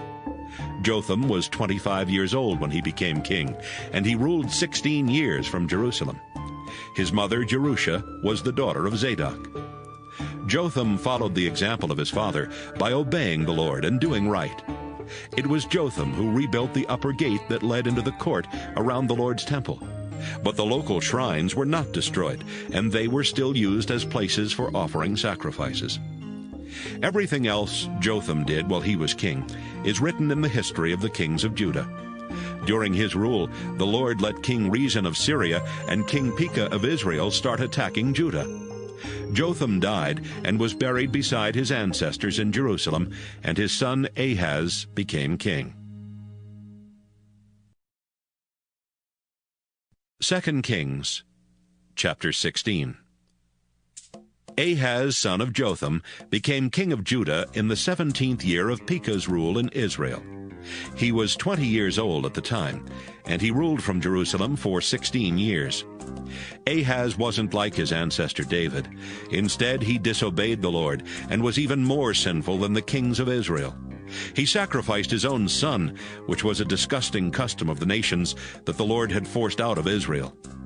Ahaz offered sacrifices at the local shrines, as well as on every hill and in the shade of large trees. While Ahaz was ruling Judah, the king of Edom recaptured the town of Elath from Judah and forced out the people of Judah. Edomites then moved into Elath, and they still live there. About the same time, King Rezin of Syria and King Pekah of Israel marched to Jerusalem and attacked, but they could not capture it. Ahaz sent a message to King Tiglath-Pileser of Assyria that said, "Your Majesty, King Rezin and King Pekah are attacking me, your loyal servant. Please come and rescue me." Along with the message, Ahaz sent silver and gold from the Lord's temple and from the palace treasury as a gift for the Assyrian king. As soon as Tiglath-Pileser received the message, he and his troops marched to Syria. He captured the capital city of Damascus. Then he took the people living there to the town of Kir as prisoners and killed King Rezin. Later, Ahaz went to Damascus to meet Tiglath-Pileser, and while Ahaz was there, he saw an altar and sent a model of it back to Uriah the priest, along with the plans for building one. Uriah followed the plans and built an altar exactly like the one in Damascus, finishing it just before Ahaz came back. When Ahaz returned, he went to see the altar and to offer sacrifices on it. He walked up to the altar and poured wine over it. Then he offered sacrifices to please the Lord, to give him thanks, and to ask for his blessings. After that, he had the bronze altar moved aside, so his new altar would be right in front of the Lord's temple. He told Uriah the priest, "From now on, the morning and evening sacrifices, as well as all gifts of grain and wine, are to be offered on this altar. The sacrifices for the people and for the king must also be offered here. Sprinkle the blood from all the sacrifices on it, but leave the bronze altar for me to use for prayer and finding out what God wants me to do." Uriah did everything Ahaz told him. Ahaz also had the side panels and the small bowls taken off the movable stands in the Lord's temple. He had the large bronze bowl called the sea removed from the bronze bowls on which it rested, and had it placed on a stand made of stone. He took down the special tent that was used for worship on the Sabbath, and closed up the private entrance that the kings of Judah used for going into the temple. He did all these things to please Tiglath-Pileser. Everything else Ahaz did while he was king is written in the history of the kings of Judah. Ahaz died and was buried beside his ancestors in Jerusalem, and his son Hezekiah became king. 2 Kings, chapter 17. Hoshea, son of Elah, became king of Israel in the 12th year of Ahaz's rule in Judah, and he ruled 9 years from Samaria. Hoshea disobeyed the Lord and sinned, but not as much as the earlier Israelite kings had done. During Hoshea's rule, King Shalmaneser of Assyria invaded Israel. He took control of the country and made Hoshea pay taxes.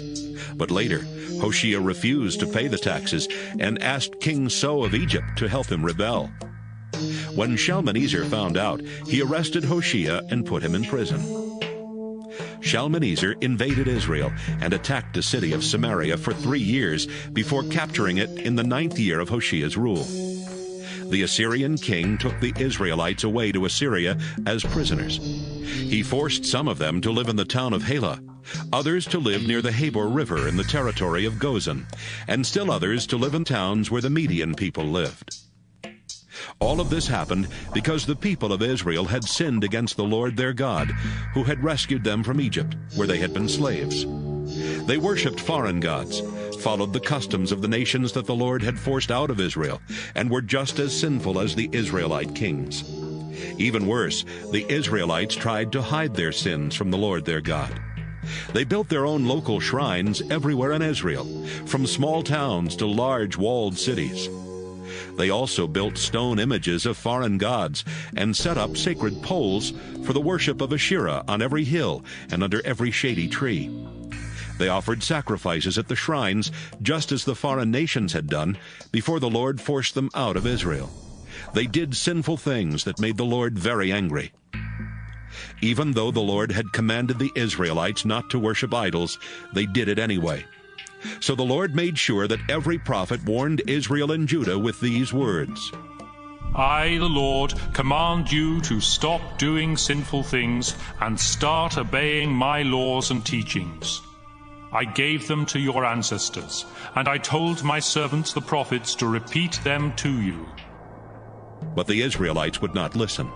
They were as stubborn as their ancestors, who had refused to worship the Lord their God. They ignored the Lord's warnings and commands, and they rejected the solemn agreement he had made with their ancestors. They worshipped worthless idols and became worthless themselves. The Lord had told the Israelites not to do the things that the foreign nations around them were doing, but Israel became just like them. The people of Israel disobeyed all the commands of the Lord their God. They made 2 gold statues of calves and set up a sacred pole for Asherah. They also worshipped the stars and the god Baal. They used magic and witchcraft, and even sacrificed their own children. The Israelites were determined to do whatever the Lord hated. The Lord became so furious with the people of Israel that he allowed them to be carried away as prisoners. Only the people living in Judah were left, but they also disobeyed the Lord's commands and acted like the Israelites. So the Lord turned his back on everyone in Israel and Judah and let them be punished and defeated until no one was left. Earlier, when the Lord took the northern tribes away from David's family, the people living in northern Israel chose Jeroboam, son of Nebat, as their king. Jeroboam caused the Israelites to sin and to stop worshiping the Lord. The people kept on sinning like Jeroboam until the Lord got rid of them, just as he had warned his servants the prophets. That's why the people of Israel were taken away as prisoners to Assyria, and that's where they remained. The king of Assyria took people who were living in the cities of Babylon, Cutha, Ava, Hamath, and Sepharvaim, and forced them to move to Israel. They took over the towns where the Israelites had lived, including the capital city of Samaria. At first these people did not worship the Lord, so he sent lions to attack them, and the lions killed some of them. A messenger told the king of Assyria, The people you moved to Israel don't know how to worship the God of that country, so he sent lions that have attacked and killed some of them. The king replied, Get one of the Israelite priests we brought here and send him back to Israel. He can live there and teach them about the God of that country. One of the Israelite priests was chosen to go back to Israel. He lived in Bethel and taught the people how to worship the Lord. But in towns all over Israel, the different groups of people made statues of their own gods. Then they placed these idols in local Israelite shrines. The people from Babylonia made the god Succoth-Benoth. Those from Cutha made the god Nergal. Those from Hamath made Ashima. Those from Ava made Nibhaz and Tartak. And the people from Sepharvaim sacrificed their children to their own gods, Adramelech and Anamelech. They worshipped their own gods just as they had before they were taken away to Israel.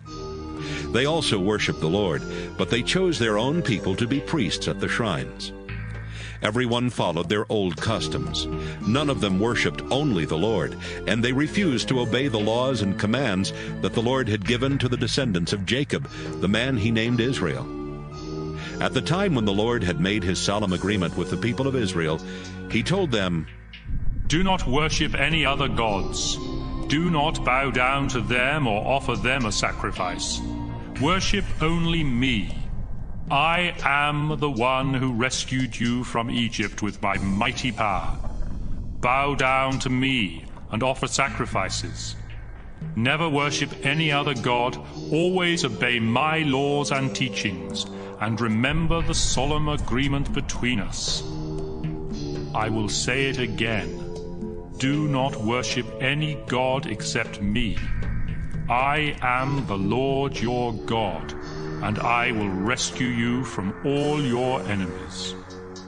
But the people living in Israel ignored that command and kept on following their old customs. They did worship the Lord, but they also worshiped their own idols.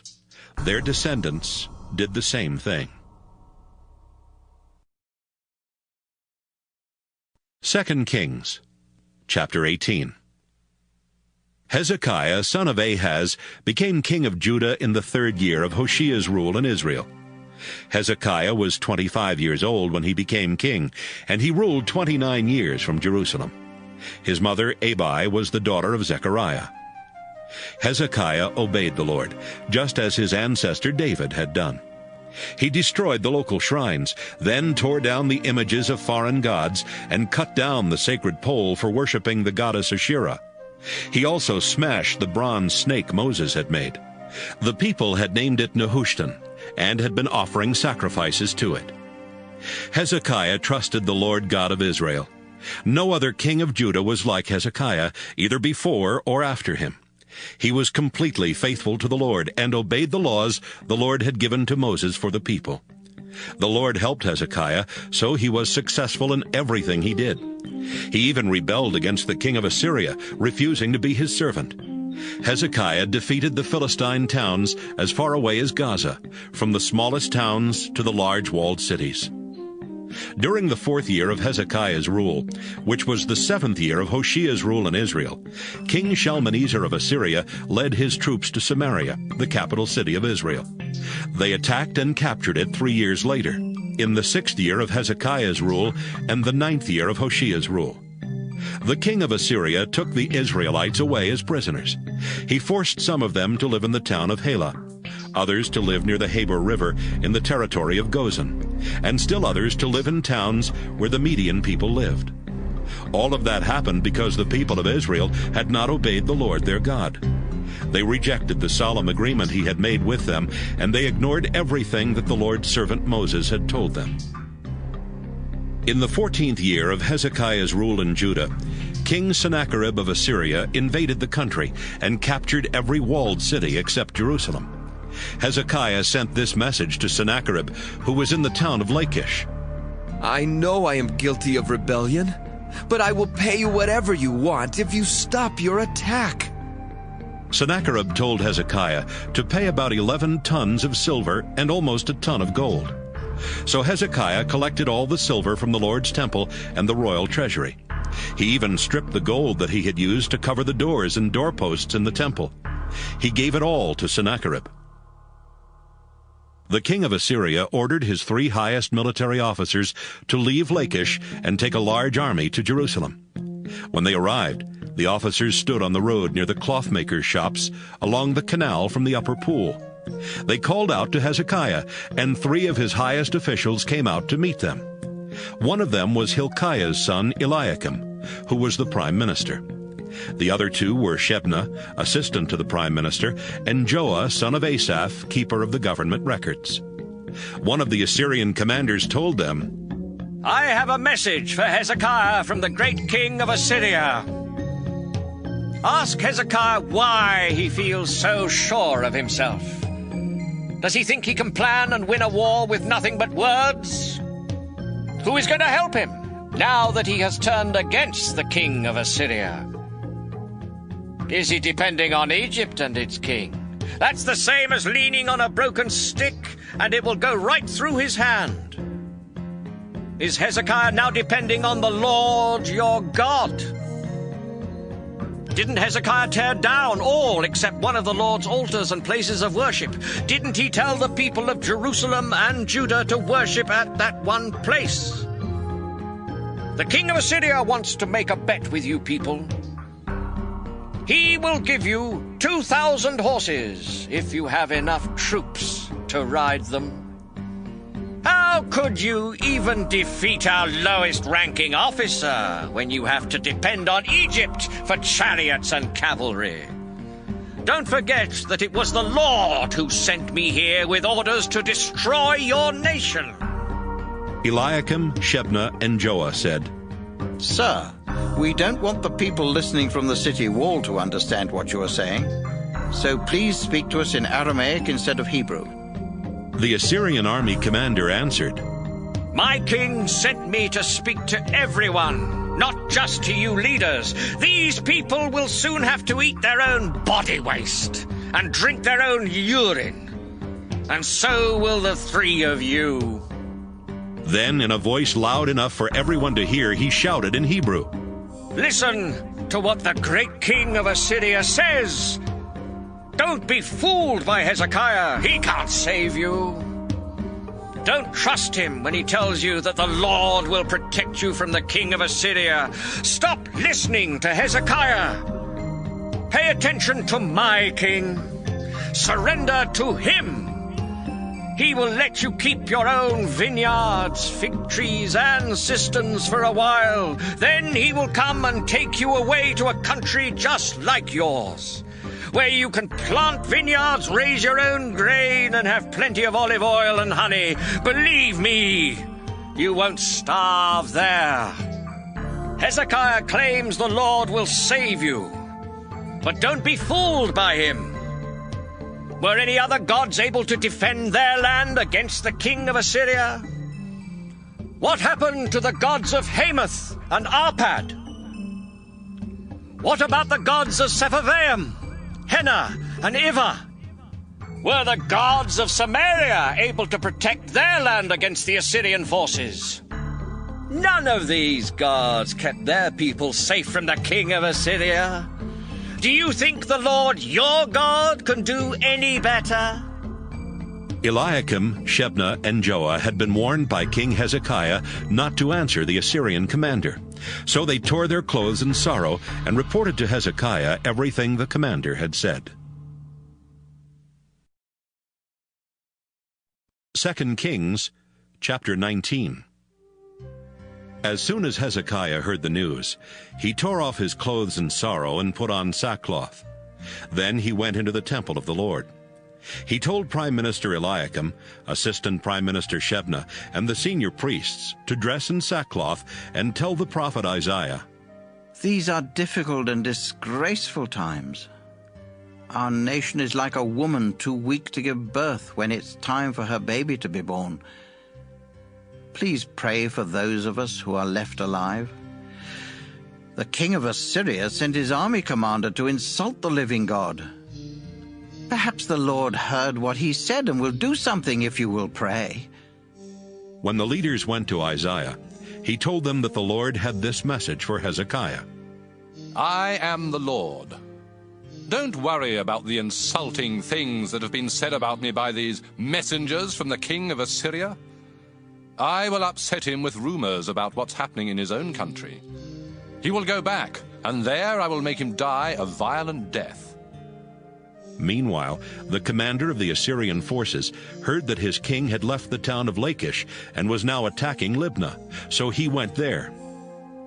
About this same time, the king of Assyria learned that King Tirhakah of Ethiopia was on his way to attack him. Then the king of Assyria sent some messengers with this note for Hezekiah. Don't trust your God or be fooled by his promise to defend Jerusalem against me. You have heard how we Assyrian kings have completely wiped out other nations. What makes you feel so safe? The Assyrian kings before me destroyed the towns of Gozan, Haran, Reziph, and everyone from Eden who lived in Telazar. What good did their gods do them? The kings of Hamath, Arpad, Sepharvaim, Henna, and Ivah have all disappeared. After Hezekiah had read the note from the king of Assyria, he took it to the temple and spread it out for the Lord to see. He prayed, Lord God of Israel, your throne is above the winged creatures. You created the heavens and the earth, and you alone rule the kingdoms of this world. But just look how Sennacherib has insulted you, the living God. It is true, our Lord, that Assyrian kings have turned nations into deserts. They destroyed the idols of wood and stone that the people of those nations have made and worshipped. But you are our Lord and our God. We ask you to keep us safe from the Assyrian king. Then everyone in every kingdom on earth will know that you are the only God. Isaiah went to Hezekiah and told him that the Lord God of Israel had said, Hezekiah, I heard your prayer about King Sennacherib of Assyria. Now this is what I say to that king. The people of Jerusalem hate and make fun of you.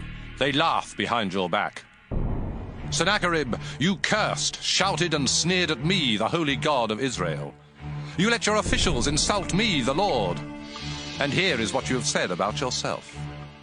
I led my chariots to the highest heights of Lebanon's mountains. I went deep into its forests, cutting down the best cedar and cypress trees. I dried up every stream in the land of Egypt, and I drank water from wells I had dug. Sennacherib, now listen to me, the Lord. I planned all this long ago. And you don't even realize that I alone am the one who decided that you would do these things. I let you make ruins of fortified cities. Their people became weak, terribly confused. They were like wild flowers or tender young grass growing on a flat roof, scorched before it matures.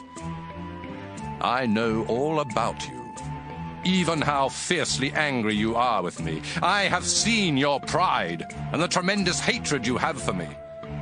Now I will put a hook in your nose, a bit in your mouth. Then I will send you back to where you came from. Hezekiah, I will tell you what's going to happen. This year you will eat crops that grow on their own, and the next year you will eat whatever springs up where those crops grew. But the third year you will plant grain and vineyards, and you will eat what you harvest. Those who survive in Judah will be like a vine that puts down deep roots and bears fruit. I, the Lord all-powerful, will see to it that some who live in Jerusalem will survive. I promise that the king of Assyria won't get into Jerusalem, or shoot an arrow into the city, or even surround it and prepare to attack. As surely as I am the Lord, he will return by the way he came and will never enter Jerusalem. I will protect it for myself and for my servant David. That same night, the Lord sent an angel to the camp of the Assyrians, and he killed 185,000 of them. And so the next morning the camp was full of dead bodies. After this, King Sennacherib went back to Assyria and lived in the city of Nineveh. One day he was worshipping in the temple of his god Nisroch, when his sons Adramelech and Sharezer killed him with their swords. They escaped to the land of Ararat, and his son Esarhaddon became king. 2 Kings, chapter 20. About this time, Hezekiah got sick and was almost dead. Isaiah the prophet went in and told him, The Lord says you won't ever get well. You are going to die, so you had better start doing what needs to be done. Hezekiah turned toward the wall and prayed, Don't forget that I have been faithful to you, Lord. I have obeyed you with all my heart, and I do whatever you say is right. After this he cried hard. Before Isaiah got to the middle court of the palace, the Lord sent him back to Hezekiah with this message. Hezekiah, you are the ruler of my people, and I am the Lord God who was worshipped by your ancestor David. I heard you pray, and I saw you cry. I will heal you, so that 3 days from now you will be able to worship in my temple. I will let you live 15 years more while I protect you and your city from the king of Assyria. I will defend this city as an honor to me and to my servant David. Then Isaiah said to the king's servants, Bring some mashed figs and place them on the king's open sore. He will then get well. Hezekiah asked Isaiah, Can you prove that the Lord will heal me, so that I can worship in his temple in 3 days? Isaiah replied, The Lord will prove to you that he will keep his promise. Will the shadow made by the setting sun on the stairway go forward 10 steps or back 10 steps? It's normal for the sun to go forward, Hezekiah answered. But how can it go back? Isaiah prayed, and the Lord made the shadow go back 10 steps on the stairway built for King Ahaz. Merodach-Baladan, the son of Baladan, was now king of Babylonia. And when he learned that Hezekiah had been sick, he sent messengers with letters and a gift for him.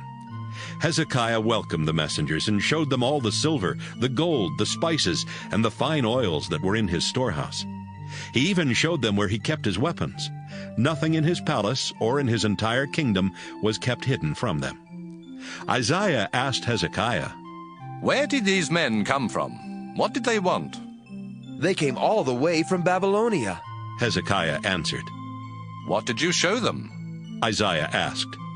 Hezekiah answered, I showed them everything in my kingdom. Then Isaiah told Hezekiah, I have a message for you from the Lord. One day, everything you and your ancestors have stored up will be taken to Babylonia. The Lord has promised that nothing will be left. Some of your own sons will be taken to Babylonia, where they will be disgraced and made to serve in the king's palace. Hezekiah thought, At least our nation will be at peace for a while.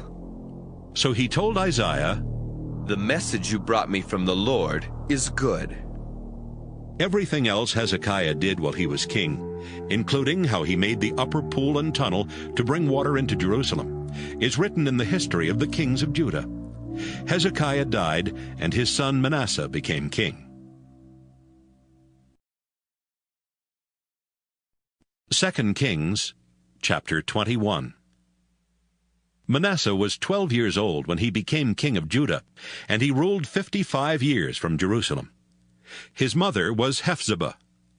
Manasseh disobeyed the Lord by following the disgusting customs of the nations that the Lord had forced out of Israel. He rebuilt the local shrines that his father Hezekiah had torn down. He built altars for the god Baal and set up a sacred pole for worshiping the goddess Asherah, just as King Ahab of Israel had done. And he faithfully worshipped the stars in heaven.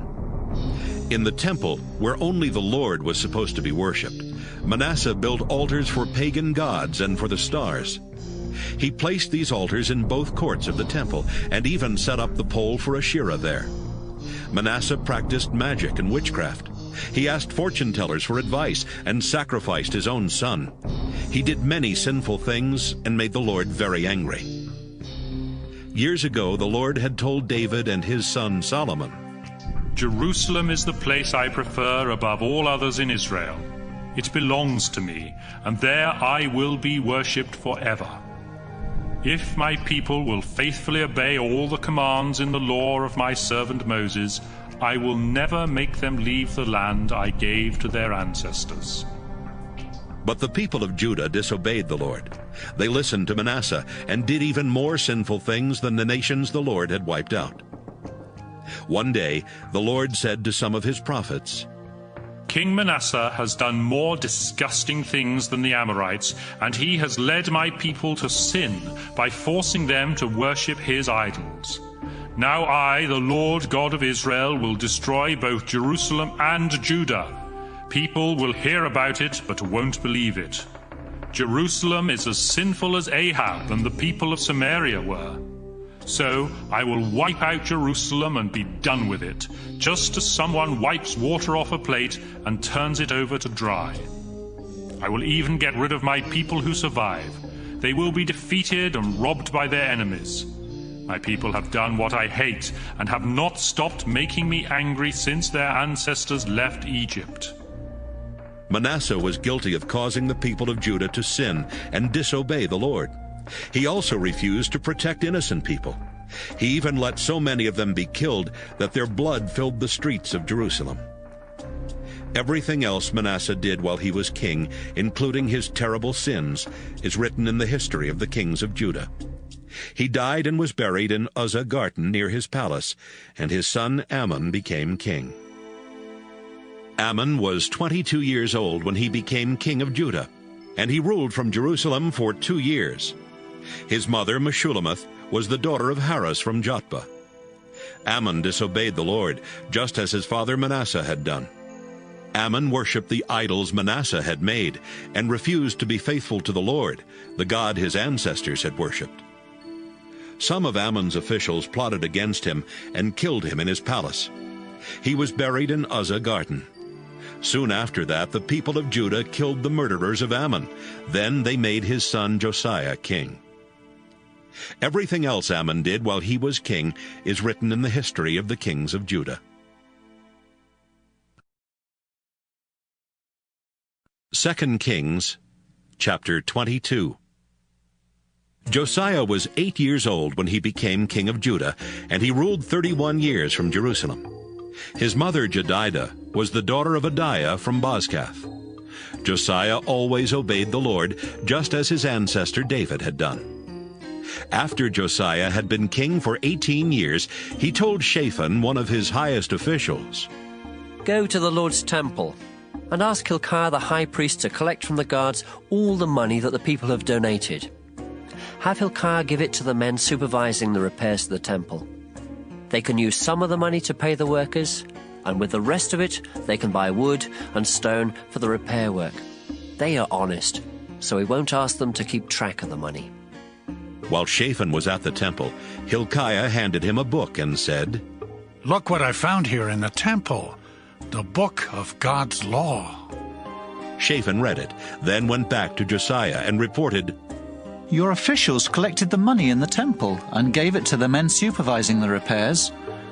But there's something else, Your Majesty. The priest Hilkiah gave me this book." Then Shaphan read it out loud. When Josiah heard what was in the book of God's law, he tore his clothes in sorrow. At once he called together Hilkiah, Shaphan, Ahikam son of Shaphan, Achbor son of Micaiah, and his own servant Asaiah. He said, "The Lord must be furious with me and everyone else in Judah, because our ancestors did not obey the laws written in this book. Go, find out what the Lord wants us to do." The 5 men left right away and went to talk with Huldah the prophet. Her husband was Shallum, who was in charge of the king's clothes. Huldah lived in the northern part of Jerusalem, and when they met in her home, she said, "You were sent here by King Josiah, and this is what the Lord God of Israel says to him. Josiah, I am the Lord, and I will see to it that this country and everyone living in it will be destroyed. It will happen just as this book says. The people of Judah have rejected me. They have offered sacrifices to foreign gods and have worshipped their own idols. I cannot stand it any longer. I am furious. Josiah, listen to what I am going to do. I noticed how sad you were when you read that this country and its people would be completely wiped out. You even tore your clothes in sorrow, and I heard you cry. So I will let you die in peace before I destroy this place." The men left and took Huldah's answer back to Josiah. 2 Kings, chapter 23. King Josiah called together the older leaders of Judah and Jerusalem. Then he went to the Lord's temple, together with the people of Judah and Jerusalem, the priests and the prophets. Finally, when everybody was there, he read aloud the book of God's law that had been found in the temple. After Josiah had finished reading, he stood by one of the columns. He asked the people to promise in the Lord's name to faithfully obey the Lord and to follow his commands. The people agreed to do everything written in the book. Josiah told Hilkiah the priest, the assistant priests, and the guards at the temple door to go into the temple and bring out the things used to worship Baal, Asherah, and the stars. Josiah had these things burned in Kidron Valley, just outside Jerusalem, and he had the ashes carried away to the town of Bethel. Josiah also got rid of the pagan priests at the local shrines in Judah and around Jerusalem. These were the men that the kings of Judah had appointed to offer sacrifices to Baal and to the sun, moon, and stars. Josiah had the sacred pole for Asherah brought out of the temple and taken to Kidron Valley, where it was burned. He then had its ashes ground into dust and scattered over the public cemetery there. He had the buildings torn down where the male prostitutes lived next to the temple, and where the women wove sacred robes for the idol of Asherah. In almost every town in Judah, priests had been offering sacrifices to the Lord at local shrines. Josiah brought these priests to Jerusalem and had their shrines made unfit for worship, every shrine from Geba just north of Jerusalem to Beersheba in the south. He even tore down the shrine at Beersheba that was just to the left of Joshua Gate, which was named after the highest official of the city. Those local priests could not serve at the Lord's altar in Jerusalem, but they were allowed to eat sacred bread, just like the priests from Jerusalem. Josiah sent some men to Hinnom Valley just outside Jerusalem with orders to make the altar there unfit for worship. That way people could no longer use it for sacrificing their children to the god Molech. He also got rid of the horses that the kings of Judah used in their ceremonies to worship the sun, and he destroyed the chariots along with them. The horses had been kept near the entrance to the Lord's temple, in a courtyard close to where an official named Nathan-Melech lived. Some of the kings of Judah, especially Manasseh, had built altars in the two courts of the temple and in the room that Ahaz had built on the palace roof. Josiah had these altars torn down and smashed to pieces, and he had the pieces thrown into Kidron Valley just outside Jerusalem. After that, he closed down the shrines that Solomon had built east of Jerusalem and south of Spoil Hill to honor Astarte, the disgusting goddess of Sidon, Chemosh, the disgusting god of Moab, and Milcom, the disgusting god of Ammon. He tore down the stone images of foreign gods and cut down the sacred pole used in the worship of Asherah. Then he had the whole area covered with human bones. But Josiah was not finished yet. At Bethel, he destroyed the shrine and the altar that Jeroboam son of Nebat had built and that had caused the Israelites to sin. Josiah had the shrine and the Asherah pole burned and ground into dust. As he looked around, he saw graves on the hillside. He had the bones in them dug up and burned on the altar so that it could no longer be used. This happened just as God's prophet had said when Jeroboam was standing at the altar celebrating a festival. Then Josiah saw the grave of the prophet who had said this would happen, and he asked, "Whose grave is that?" Some people who lived nearby answered, "It belongs to the prophet from Judah who told what would happen to this altar." Josiah replied, "Then leave it alone. Don't dig up his bones." So they did not disturb his bones, or the bones of the old prophet from Israel, who had also been buried there. Some of the Israelite kings had made the Lord angry by building pagan shrines all over Israel. So Josiah sent troops to destroy these shrines, just as he had done to the one in Bethel. He killed the priests who served at them and burned their bones on the altars. After all that, Josiah went back to Jerusalem. Josiah told the people of Judah, "Celebrate Passover in honor of the Lord your God, just as it says in the book of God's law." This festival had not been celebrated in this way since kings ruled Israel and Judah. But in Josiah's 18th year as king of Judah, everyone came to Jerusalem to celebrate Passover. Josiah got rid of every disgusting person and thing in Judah and Jerusalem, including magicians, fortune-tellers, and idols. He did his best to obey every law written in the book that the priest Hilkiah found in the Lord's temple. No other king before or after Josiah tried as hard as he did to obey the law of Moses. But the Lord was still furious with the people of Judah, because Manasseh had done so many things to make him angry. The Lord said, I will desert the people of Judah, just as I deserted the people of Israel. I will reject Jerusalem, even though I chose it to be mine. And I will abandon this temple built to honor me. Everything else Josiah did while he was king is written in the history of the kings of Judah. During Josiah's rule, King Necho of Egypt led his army north to the Euphrates River to help the king of Assyria. Josiah led his troops north to fight Necho, but when they met in battle at Megiddo, Josiah was killed. A few of Josiah's servants put his body in a chariot and took it back to Jerusalem, where they buried it in his own tomb. Then the people of Judah found his son Jehoahaz and poured olive oil on his head to show that he was their new king. Jehoahaz was 23 years old when he became king of Judah, and he ruled from Jerusalem only 3 months. His mother Hamutal was the daughter of Jeremiah from Libnah. Jehoahaz disobeyed the Lord just as some of his ancestors had done. King Necho of Egypt had Jehoahaz arrested and put in prison at Riblah near Hamath. Then he forced the people of Judah to pay him almost 4 tons of silver and about 75 pounds of gold as taxes. Necho appointed Josiah's son Eliakim king of Judah and changed his name to Jehoiakim. He took Jehoahaz as a prisoner to Egypt, where he died. Jehoiakim forced the people of Judah to pay higher taxes so he could give Necho the silver and gold he demanded. Jehoiakim was 25 years old when he was appointed king, and he ruled 11 years from Jerusalem. His mother Zebidah was the daughter of Pedaiah from Rumah. Jehoiakim disobeyed the Lord by following the example of his ancestors.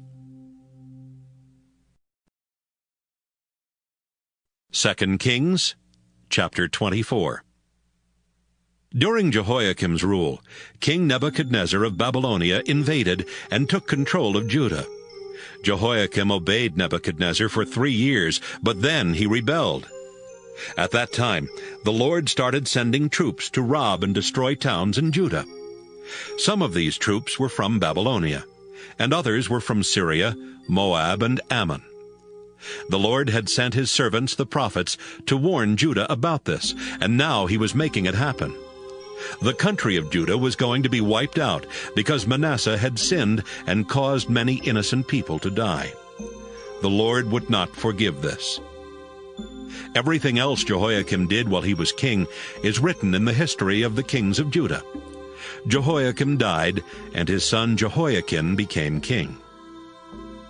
King Nebuchadnezzar defeated King Necho of Egypt and took control of his land from the Egyptian gorge all the way north to the Euphrates River. So Necho never invaded Judah again.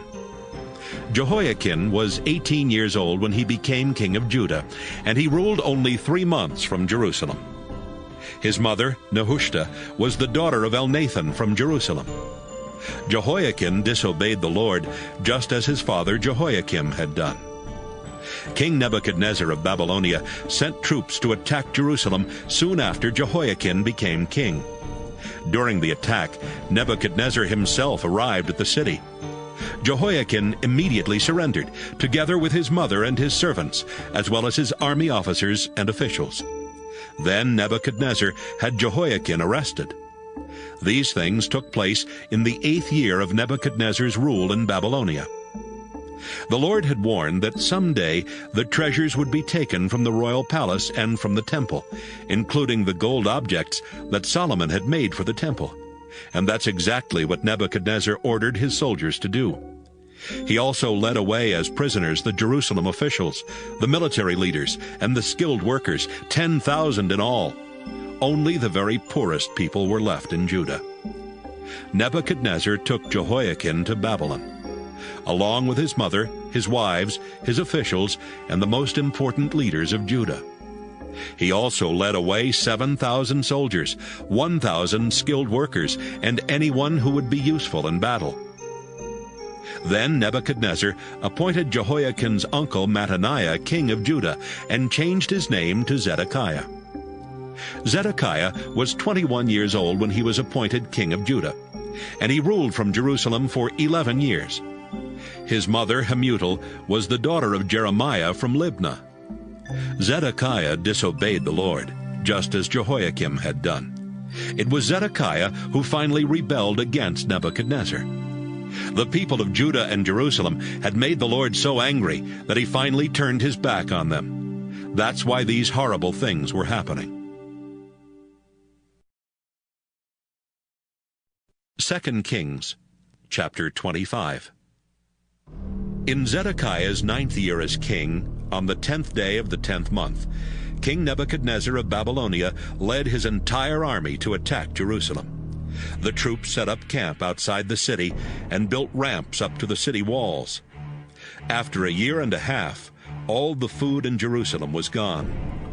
Then, on the 9th day of the 4th month, the Babylonian troops broke through the city wall. That same night, Zedekiah and his soldiers tried to escape through the gate near the royal garden, even though they knew the enemy had the city surrounded. They headed toward the desert, but the Babylonian troops caught up with them near Jericho. They arrested Zedekiah, but his soldiers scattered in every direction. Zedekiah was taken to Riblah, where Nebuchadnezzar put him on trial and found him guilty. Zedekiah's sons were killed right in front of him. His eyes were then poked out, and he was put in chains and dragged off to Babylon. About a month later, in Nebuchadnezzar's 19th year as king, Nebuzaradan, who was his official in charge of the guards, arrived in Jerusalem. Nebuzaradan burned down the Lord's temple, the king's palace, and every important building in the city, as well as all the houses. Then he ordered the Babylonian soldiers to break down the walls around Jerusalem. He led away as prisoners the people left in the city, including those who had become loyal to Nebuchadnezzar. Only some of the poorest people were left behind to work the vineyards and the fields. The Babylonian soldiers took the 2 bronze columns that stood in front of the temple, the 10 movable bronze stands, and the large bronze bowl called the sea. They broke them into pieces so they could take the bronze to Babylonia. They carried off the bronze things used for worship at the temple, including the pans for hot ashes, and the shovels, snuffers, and also the dishes for incense, as well as the fire pans and the sprinkling bowls. Nebuzaradan ordered his soldiers to take everything made of gold or silver. The pile of bronze from the columns, the stands, and the large bowl that Solomon had made for the temple was too large to be weighed.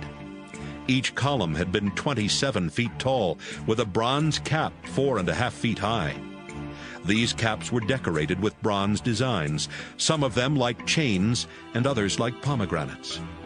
Next, Nebuzaradan arrested Seraiah the chief priest, Zephaniah his assistant, and 3 temple officials. Then he arrested one of the army commanders, the king's 5 personal advisors, and the officer in charge of gathering the troops for battle. He also found 60 more soldiers who were still in Jerusalem. Nebuzaradan led them all to Riblah near Hamath, where Nebuchadnezzar had them killed.